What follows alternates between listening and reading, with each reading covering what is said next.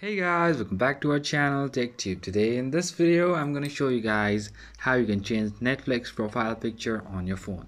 So without any further delay, let's just get started. But I'll be teaching you guys a very easy step regarding this, and if you have any problem or any queries within the process, just let me know in the comment section right away. Now let's just get started. So firstly, what you need to do is you need to log in with your account in your Netflix app.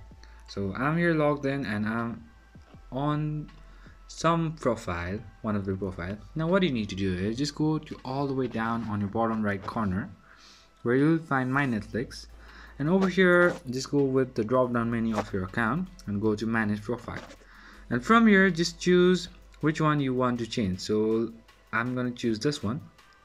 Then go with this edit button, or let's say the pencil icon just below the profile picture, and from here choose the icon, or let's say choose the profile that you want to select.